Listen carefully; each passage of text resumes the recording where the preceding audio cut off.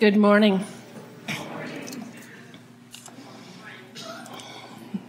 So, before we start, I wonder if you've looked at the weather forecast. When you go home this afternoon, please know where your snow shovels are. Just... Oh, I totally hope it is. I totally hope it is. Oh, I'm pretty sure this isn't scheduled till after Halloween, but apparently I'm not the one in charge, so... Oh, goodness.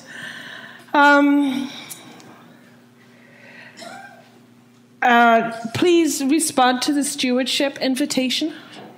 Last week, invitations were either emailed or mailed, or you picked something up here in an envelope. Even if your answer is, I can't do anything else, would you please fill in the piece of paper and send it to the church, bring it to the church? If you are just saying that I'm doing all I can, let me tell you all you can is enough. But please fill in the piece of paper and send it back to us so that we know who's getting the message and we know what's going on. Yesterday, we had an under the stage cleaning. I'm sure we should have had a theme song. And I hid, so I didn't do anything with it. But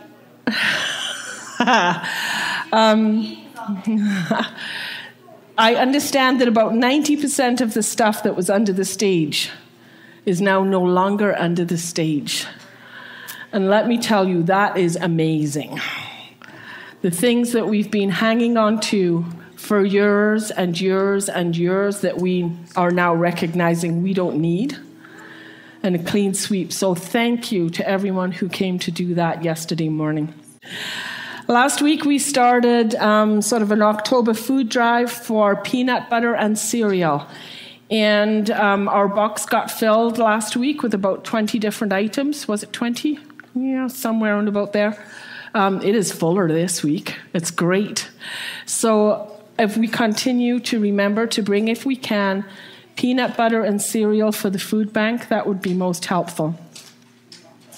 The reason I ducked out of the stage cleaning, there really was a good excuse, is that I spent 4 hours yesterday with the General Council of the United Church as a commissioner, making decisions for the church.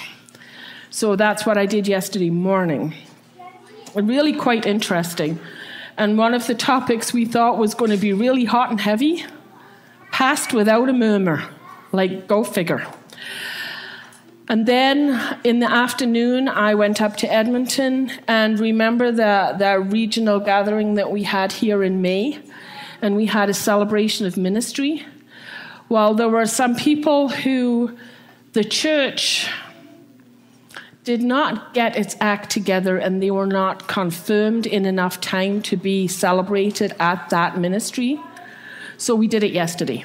So I went up to Edmonton, and we celebrated 2 ordinations and a designated lay minister coming into their ministry and ready to work in the church. And it was great.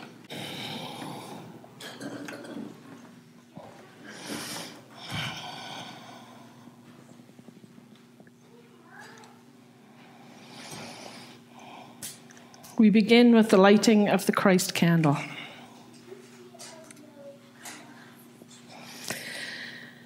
This light that reminds us of God's presence around us, among us, within us.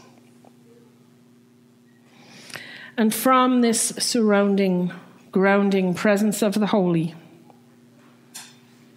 we light an orange candle for healing.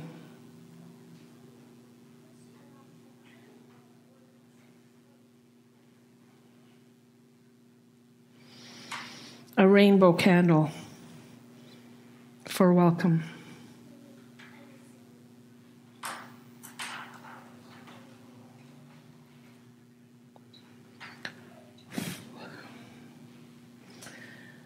Let us take a moment of silence as we prepare to celebrate God's presence in our community.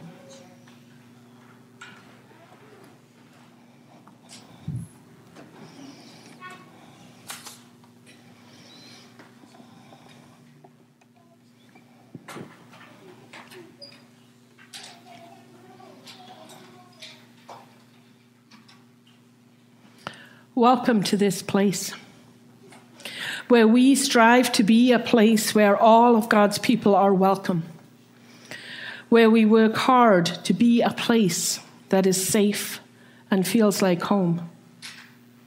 You are welcome. Let's tell the stories of the things God has done, mighty acts of power and love throughout history. Let's remember how much God loves us, all of us, and celebrate the care God continues to show to all of creation.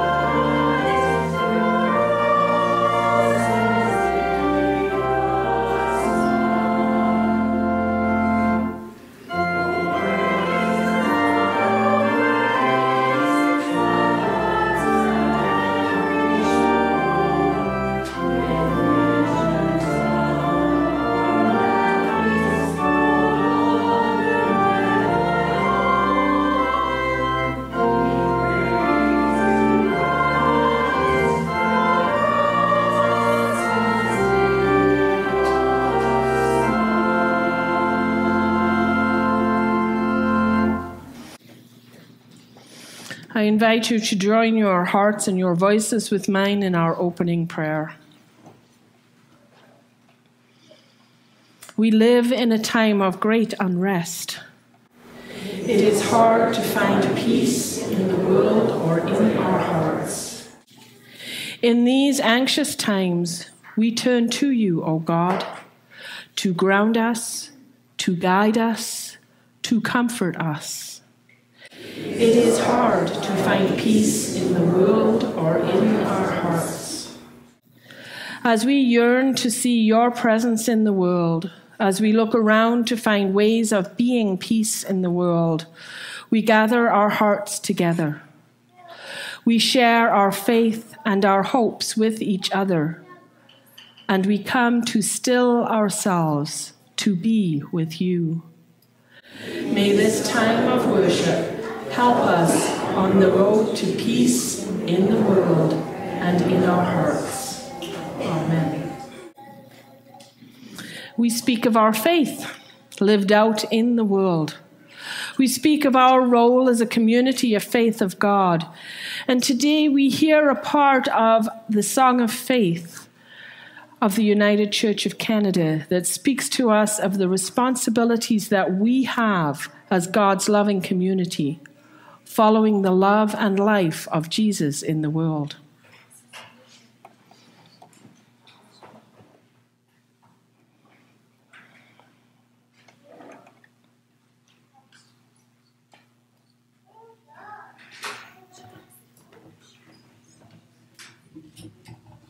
Good morning.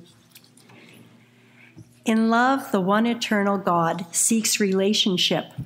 So God creates the universe and with it the possibility of being and relating. God tends the universe, mending the broken and reconciling the estranged. God enlivens the universe, guiding all things toward harmony with their source. God forgives and calls all of us to confess our fears and failings with honesty and humility. God reconciles and calls us to repent the part we have played in damaging our world, ourselves, and each other. God transforms and calls us to protect the vulnerable, to pray for deliverance from evil, to work with God for the healing of the world, that all might have abundant life.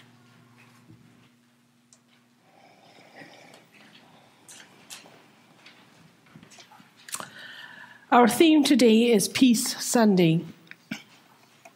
It's a heavy topic, but the United Church of Canada has never run away from God and the challenges that the Holy believes we have the strength to face. So, I invite you to breathe deeply so that the love of God will inspire us to be bold and daring enough to bring peace into the world. On Tuesday this week, a small group of people joined me in a vigil with prayers of peace for Israel and Gaza. This situation that began on the 7th of October is just 2 weeks ago is horrific. In our time together, we heard prayers from many other church organizations and partnerships, naming the need for help and support, naming that this is an atrocious war making targets of innocent people, naming that we just don't know what to do. This is not the first time that war has torn the world apart. So many times human beings just do not seem to be able to figure out how to solve conflicts without fighting. So many times those who are in conflict are not directly involved in the war. They are away from the death and destruction, plotting and planning. There are other conflicts happening in the world now, and some have been so much longer than 2 weeks. And we don't know what to do. Today's portion from A Song of Faith reminds us that God wants to tend and mend the universe, to bring broken people and places together, to create strong and long relationships that intertwine and hold each other up, hold each other together. It reminds us that we have a role to play in that, to be aware of our fears and mistakes, to be honest and humble. We need to recognize when we say and do things that damage worlds and relationships, because it doesn't take much to start a fight or to grow it bigger. We need to protect those who can't protect themselves. We need to be partners in healing and creating peace. Where are we doing that today? Who are we protecting? Are we creating damage or healing? God calls us to get along. God calls us to heal.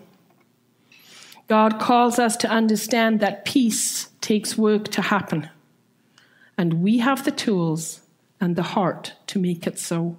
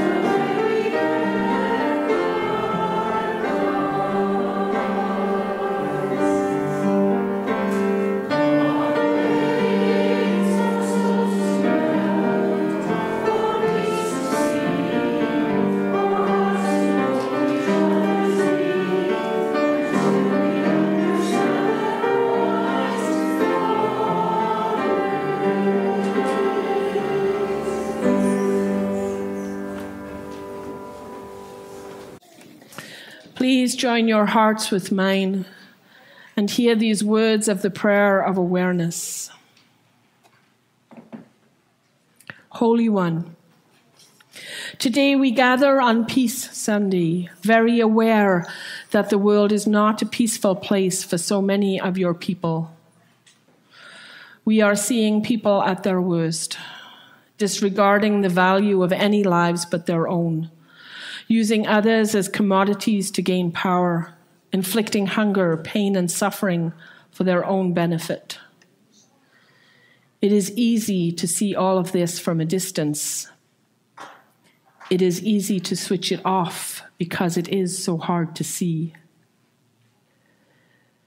Yet, if we are to be honest, there are times in our lives, even without the catastrophic violence, when we put ourselves above others, when our privilege is maintained at the cost of another's peace, when we disregard someone else's hunger and need for healing because it's hard to hear and hard to watch. Forgive us, God. Infuse us with the humility and honesty we need to admit that we have benefited from decisions and circumstances that have damaged other people and places.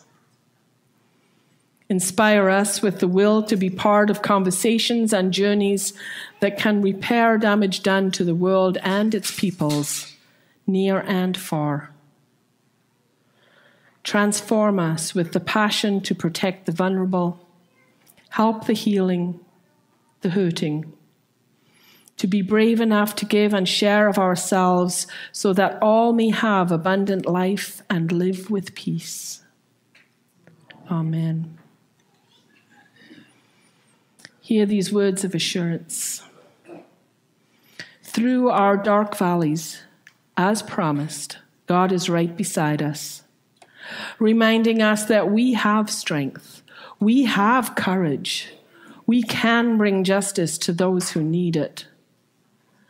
Through all the challenges and changes of life, God is with us. That doesn't change. We are not alone. Thanks be to God.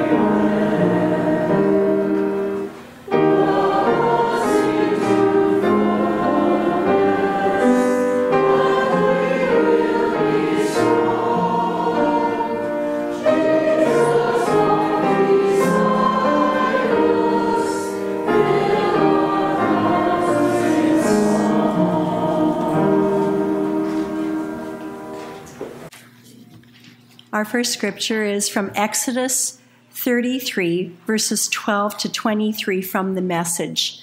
Moses pleads with God. Moses said to God, "Look, you tell me, lead this people, but you don't let me know whom you're going to send with me. You tell me, I know you well and you are special to me. If I am so special to you, let me in on your plans. That way, I will continue being special to you. Don't forget, this is your people, your responsibility." God said, "My presence will go with you. I'll see the journey to the end." Moses said, "If your presence doesn't take the lead here, call this trip off right now. How else will it be known that you're with me in this, with me and your people? Are you traveling with us or not? How else will we know that we're special, I and your people, among all other people on this planet Earth?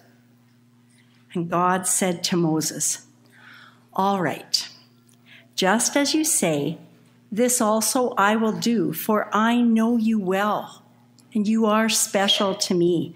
I know you by name.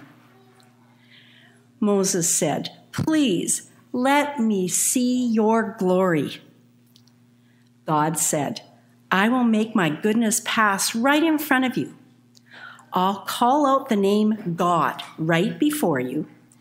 I'll treat well whomever I want to treat well, and I will be kind to whomever I want to be kind.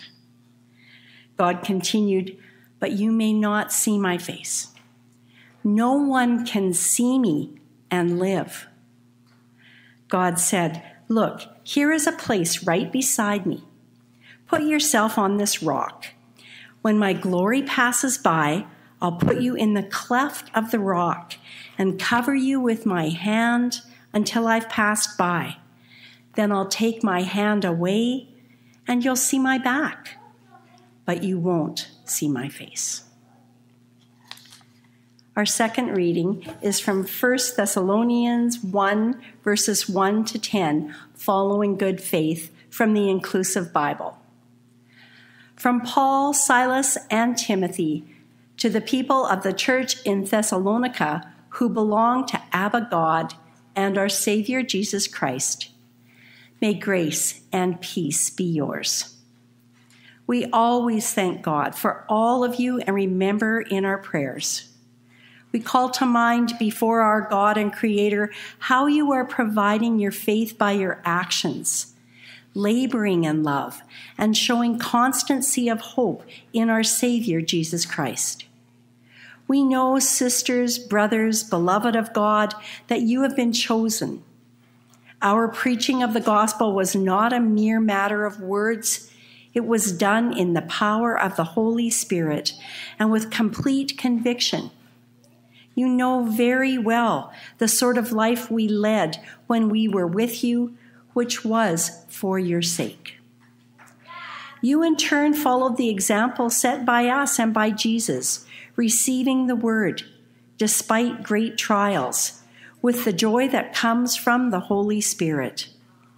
In this way, you have become a model of all the believers in Macedonia and Achaia. The word of Christ has been resounding from you, and not only in Macedonia and Achaia, the news of your faith in God is celebrated everywhere, which makes it unnecessary for us to say anything more. They themselves report to us what kind of reception we had among you, how you turned from idols to God, to be faithful witnesses of the living and true God, and to await the appearance from heaven of Jesus, the only begotten, who God raised from the dead and who is the one who will deliver us from the wrath to come. Scripture is our song for the journey, the living word passed on from generation to generation to guide and inspire, that we might wrestle a holy revelation for our time and place from the human experiences and cultural assumptions of another era. God calls us to be doers of the word and not hearers only.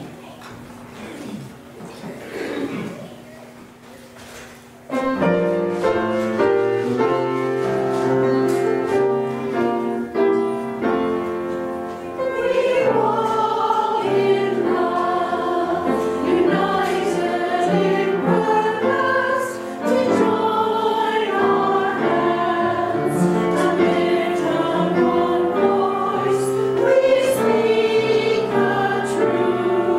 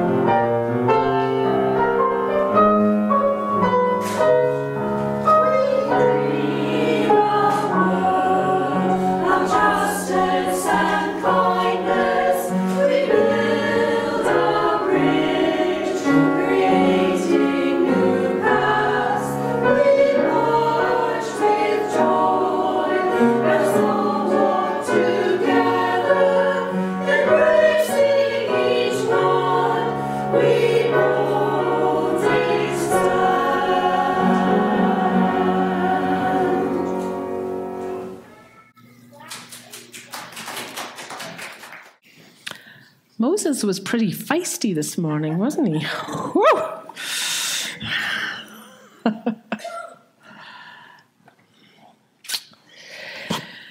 The United Church of Canada partners with many groups, reaching out to find commonalities, similar ways of speaking with and about God. And we acknowledge that there are many different ways of meeting the holy in the world. We meet people with the goal of bringing care and justice to the world. We look to the scriptures to guide us, to show us where God's love is needed in the world, and then we do our best to be that presence. We are not naive. We know that the world has poverty and hunger, violence and war, discrimination and oppression. We know that we can't wave a magic wand and fix it all. If we could, if God would, then the issues wouldn't be there, would they? In our oldest faith stories, we are told that humans chose to slip away from a protected place into a world of adventure. They chose to travel roads that held danger and stumbling blocks. They chose to have a will that could follow God's way or try something new. And parent God let them go. Knowing that some of the choices made would create chaos instead of peace, God committed to walk with them in their choices. In Exodus, we see Moses at a loss for what happens next. He doubts the journey because he can't see the plan. This most faithful man wants something concrete to hang on to. God says, have faith.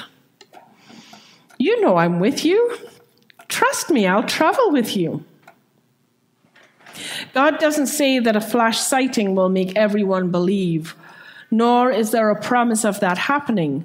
But God says, if you look at the right time and place, you will know that I have been there.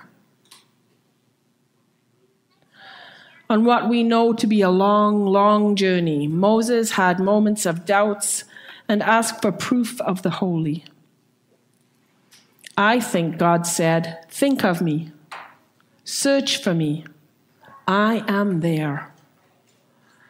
Through the journey, Moses spoke to God a lot and received guidance and assurance and was able to get the people where they needed to be.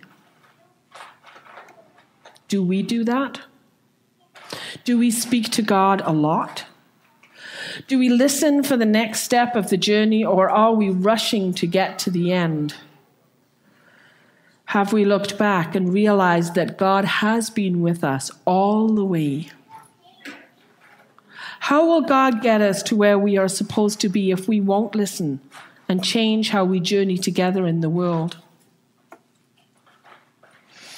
Hundreds of years later, Paul wrote to the people of Thessalonica, giving them thanks for their hospitality, for their willingness to listen to God's, Jesus' words, and for their openness to living in a way that was a model of faithfulness.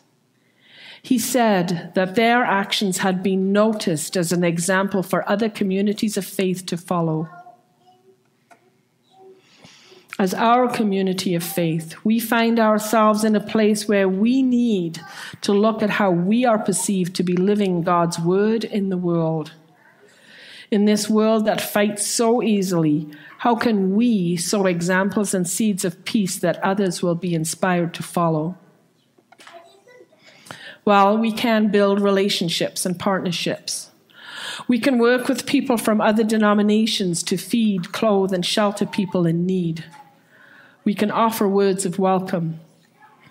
We can stand against injustice by refusing to engage in it.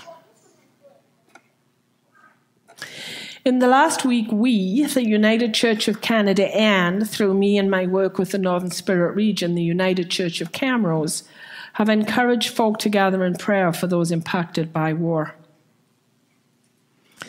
The United Church of Canada is a member of the Canadian Council of Churches, and as such, we share a determination that peace is the core to the mission and identity of all member churches and the heart of ecumenism.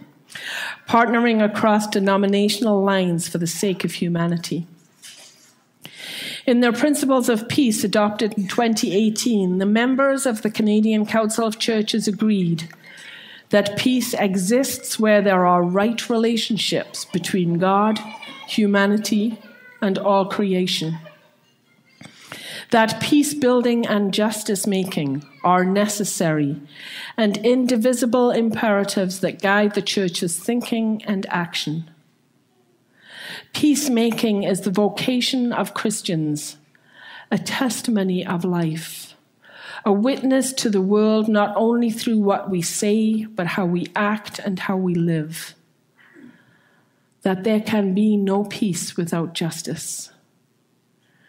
That engaging in war constitutes a failure, and we must take up the responsibility to prevent conflicts and to protect people. Nothing and no one is excluded from God's vision of peace.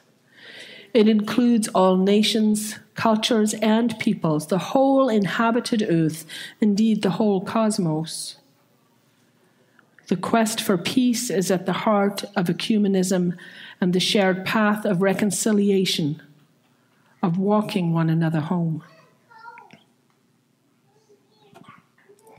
Peace belongs to everyone. Peace is God's wish for this complicated world that was created in love. We are to be peacemakers, calling for justice, offering healing and hope in all that we do in the world. May it be so.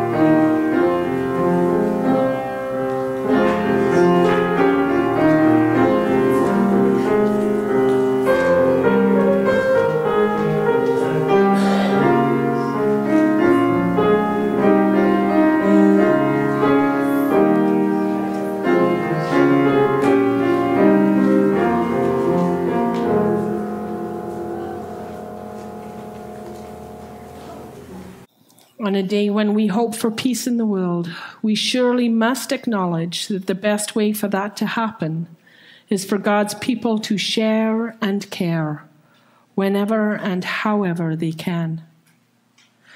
How each of us offers ourselves for God's word is different. Some of us may offer prayer.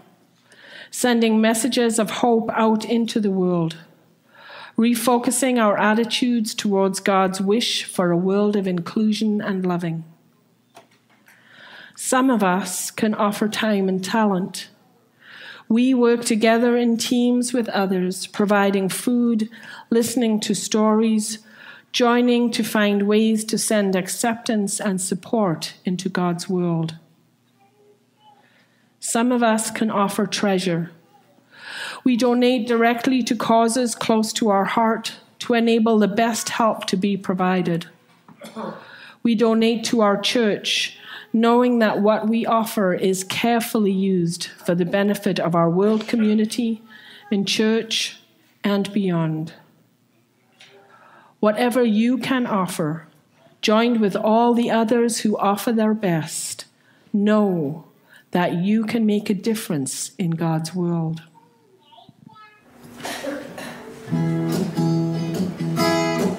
From God we receive, back to God we give, with each other we share, and by this we live. From God we receive, back to God we give, with each other we share, and by this we live. From God we receive, back to God we give, with each other we share, and by this we live.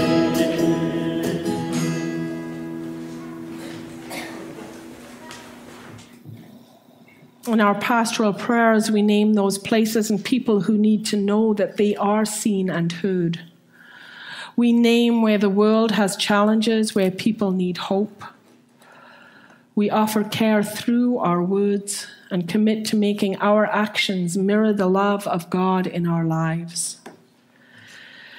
As we join our hearts together in prayer today, let us watch as the light of hope shines into this time and this place, making a way for peace to come into the world.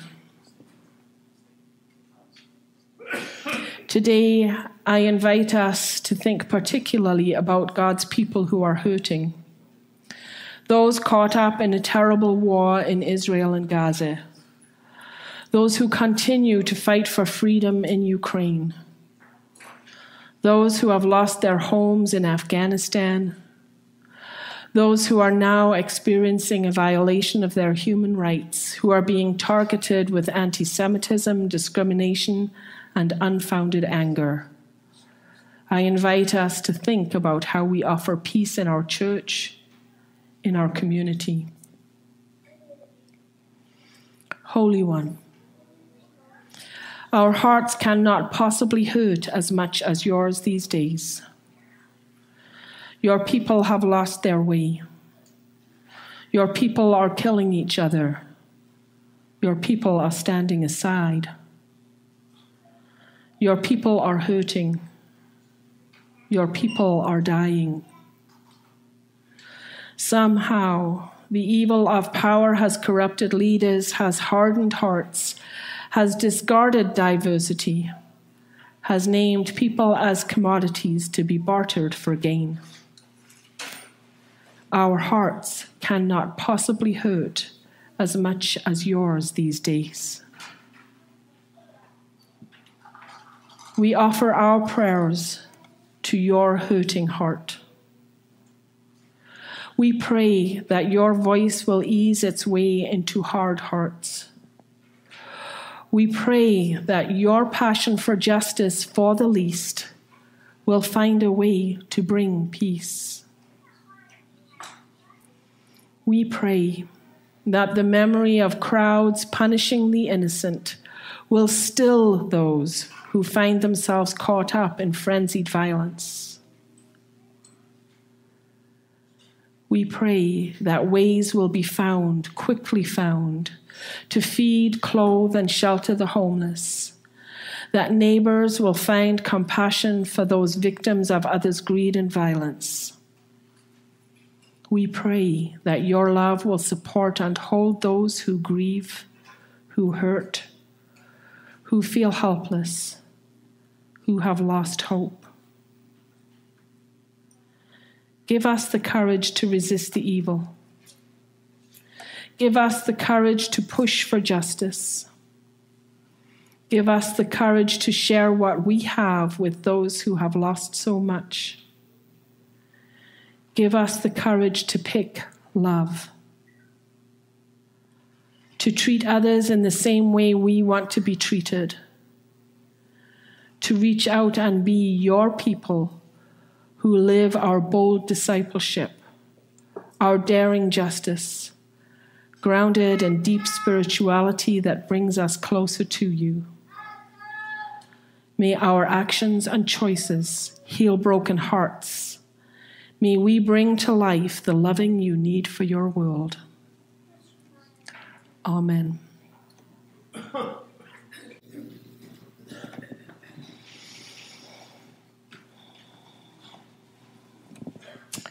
Take a deep breath.